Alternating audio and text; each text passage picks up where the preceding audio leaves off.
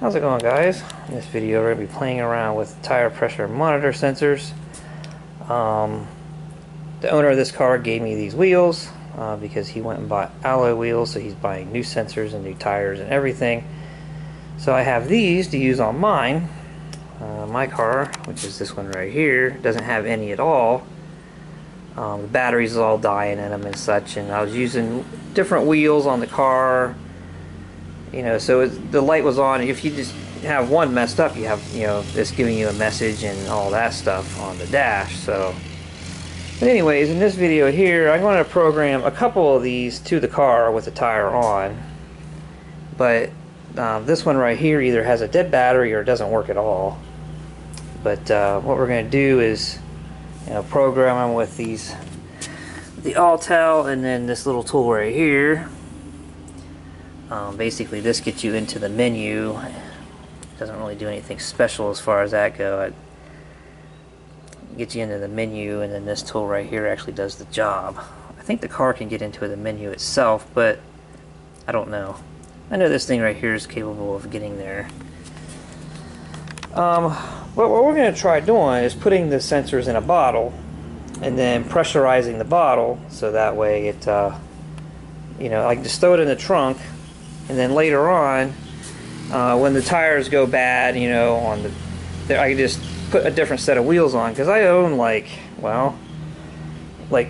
18 of wheels with tires on. So I don't want to have to take them off the rim. You know, I can just mount the tire on there, put the tire pressure monitor in, you know, another one in the container, pressurize the container. I see guys all the time making videos of putting you know, actually drilling holes in something, or like a spare tire, and sticking them in there. And, you know, but I don't think these need to have the valve stems actually sticking through. You know, it just, as long as the sensor is under pressure, it could be loose inside of a container, and that's what kind of what this video is about. So anyway, I'm going to mount those two right there on the car. These two here I'm going to break down off the tire, off the rim, and take the sensor out of it, and then we'll find a container.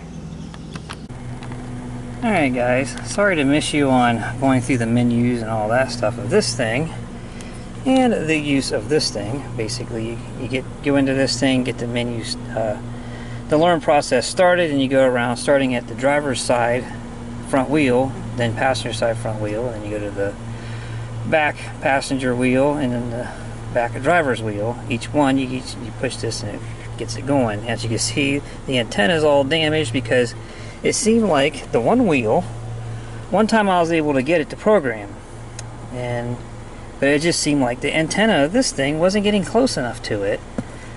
And then I ended up losing it. Started over again because it timed out, and then I lost this one. I had a heck of a time with all the wheels. This one here was the worst. I ended up taking this one out of the wheel. It does work, but you can't program it through the wheel. So we can continue on with our experiment of putting it into a container and pressurizing it. You can see here, I go through the menu.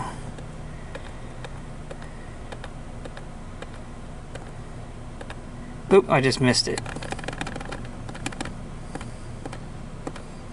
See right there, it says 0 pressure, and the other one's 31, then we got 39 and 40, and back to the mileage. But anyways, yeah, so we just need to put this in a container, and hopefully I can just throw it in the trunk and forget about it, and then later on down the road I don't have to worry about what wheel I stick on the car, because it won't be in the wheel anymore. Alright, the experiment worked. You can see here we have a pure leaf tea bottle with a valve stem in the top, and you can see how bloated it is. It has 40 psi in it. Of course, you know, tire pressure monitor thingy is, it's in there. It's in there. And we'll go to the menu.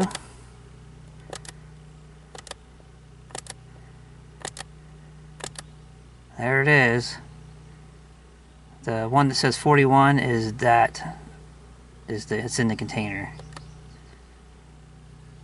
So yeah, it worked. So yeah, you could probably just put as many of them as you wanted to in there. I'd like to find one of them like big mouth top pop bottles. They have a top about this big, but I don't know if they make them anymore. I think they did away with them. They're like 1 liter. Because I know for a fact a pop bottle can handle way over 100 psi, and the tea bottles right there, they blow up around 60. The bottoms blow out of the bottom, out of them. So plus, the pop bottle's made to hold pressure, so the lid and stuff probably ain't gonna leak like this one here is probably going to. But just for an experiment, it did work. Yeah. Alright guys, there's been some development since the last take. Problems with the tire pressure monitor itself and the problems with the containers that I was putting them in. We got a buddy here.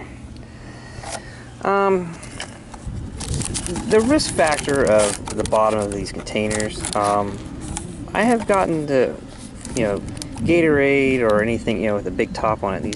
These containers are not made for pressure. I could not find a soda container with the big top anymore, which would probably work for this. But the biggest problem wasn't the bottom of the bowing out. Every container I tried easily handled 40 psi. This right here, around 60 to 80, the bottoms blows out of them. So you do have a risk factor. Even at 40 psi, there's a risk that this could blow up in your hand while you're trying to fill it. But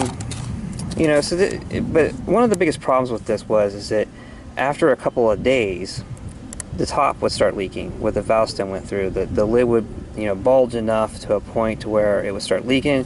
No matter what container I tried, tea containers, these, I had the best success really with V8 ones. The little V8 ones, those did the best. They would go for about a week before they start leaking. So it was just so unreliable. So I went with using a PVC pipe with end caps. This is working. There's another problem with it. When you put these things underneath your seat or in your trunk or anything like that, they go to sleep. Basically, when your vehicle moves, there is a sensor inside of this that turns it on to start reporting back to the computer, and the computer has a default pretty much like when you first fire it up in the morning to go to take off. It just displays what was last known for so long, till it waits for these things to wake up and start reporting. And it's all about battery life. It's not like trying to keep people from hacking it or something so that it has to be moving. It's to keep the battery from dying. It only turns on when the vehicle is moving. So the problem is that with the thing underneath the seat, there wasn't enough movement to keep the thing, to wake the thing up.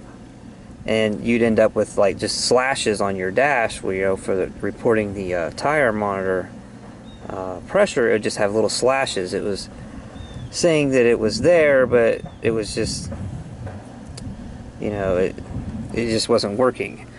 So they need to be mounted to something that moves.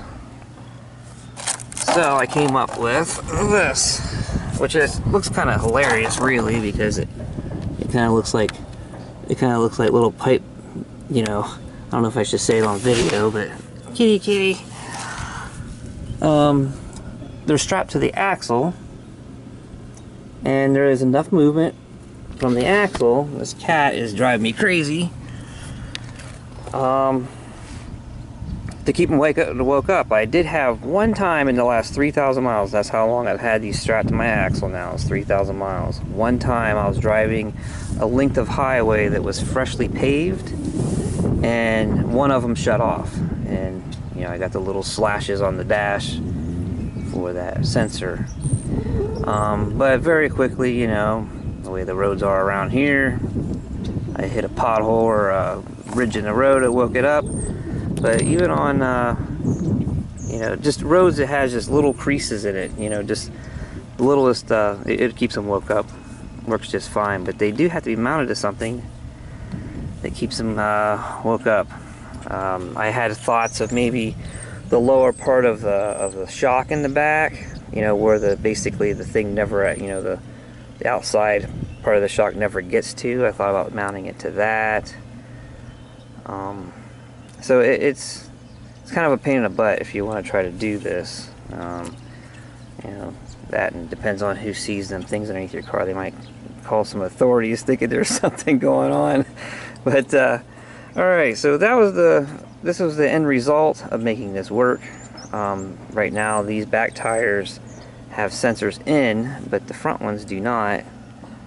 And you know, here pretty soon I'm going to be switching out to something I could drive in the winter with, and you know, I won't have to worry about putting the sensors in because they're in a place where I don't have to mess with them. So well, I'll catch you guys later.